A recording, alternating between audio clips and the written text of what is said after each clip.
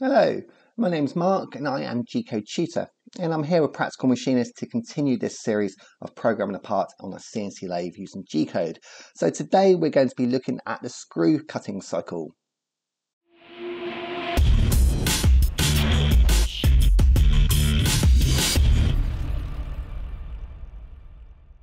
So before we start this quick lesson, I just want to say that you should never type in code into your machine that you didn't write yourself, including mine. This is purely for demonstration purposes and educational reasons, and this code will probably not work in your machine unless you're using exactly the same machine as me, set up with the same parameters and everything else. So just be aware that a low G code is a general language that is very similar across all machines. There can be slight differences, so you need to be aware of that before you copy a program. Okay, so let's continue with this series. So we're going to start off with an operator's note to say that we're going to be screw cutting, and I've got a little bit of information there about what thread we're cutting here. So it's a 9/16 British Standard Whitworth.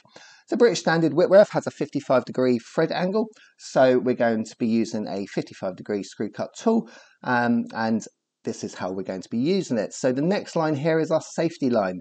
So I've gone over this many times before, but just quickly, G54 is our work shift datum, G20 is imperial units, G90 sets up to absolute coordinate system, G80 turns off any cycles that may be active, and G40 turns off any tool nose radius compensation that may be active.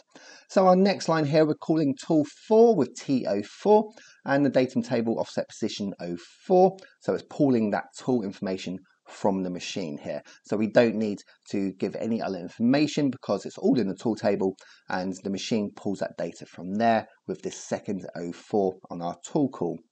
Now MO6 is our tool change command. It's going to turn the turret around and put our tool into the centerline position and get it ready to start cutting.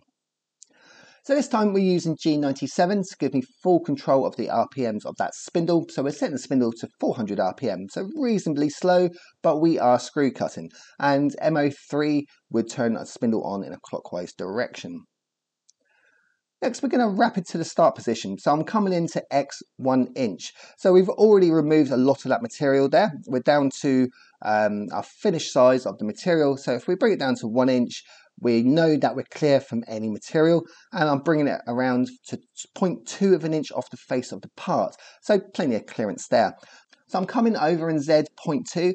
Now this gives the machine a little bit of run out to start the thread. So we're going to be starting the thread 0.2 away from the material, and that gives us a little run in to make sure there's no backlash there. Not that there should be backlash on a CNC machine anyway, but if there is any play there, giving it a little bit of a lead in, a little bit of a run out will remove any risk of that. And MO8 turns on the coolant.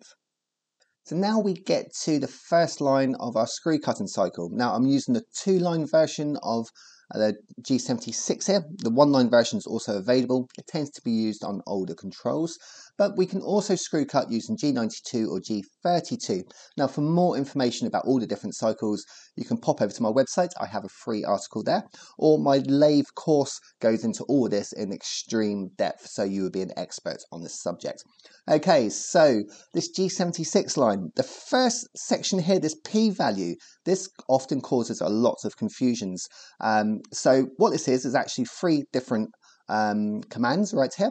The first O2 is the amount of spring cuts we're going to do. So once we're down to the final core diameter size, the machine is then going to do 2 spring cuts before it finishes the thread.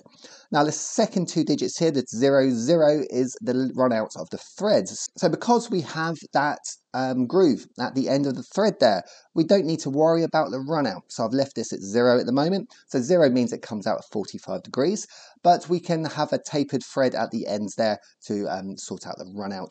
And but by that groove there, it means the bolt is going to fit up nice and tight against that diameter, so we don't need to worry too much about that. And now the final 2 digits here is the angle of the thread. Metric 60, imperial 55. So the Q value here sets the minimum depth of cut.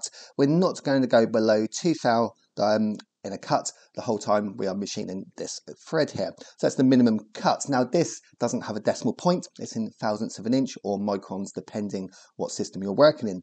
Now be aware this may change if you're programming Siemens or Akuma. This is based on standard FANUC here. And R is our finishing allowance. This is how much we're going to leave on before we do our final pass. Okay, so the next line of the G76 has even more information here. So again, we start with G76 to let the machine know we're still talking about our thread cycle. Our X is the core diameter of the screw thread. Our Z is the finishing point of the thread. Now, because we've got that recess there, I'm not going right up to the shoulder, so I'm come 20 thou away from that shoulder, just so our screw cut tool is not getting too close to it. And because we've got that recess there, that's totally fine to do. Now we have P and Q here. Now, like the previous Q, both of these don't have decimal points, so they're either microns or thousandths of an inch. So let's have a quick look what these P and Qs do. Now we have P here, this is our depth of thread. So this is radial, so you would have to take the core diameter, the major diameter, and divide them by 2, because this is the depth of each tooth. And then finally we have Q here, which is the depth of the first cut. So we can start off taking large cuts when we're not removing much material. And as we go deeper and more material is being removed, we can decrease the size of the cuts as the machine naturally steps down from this size to our smallest size that we've listed above.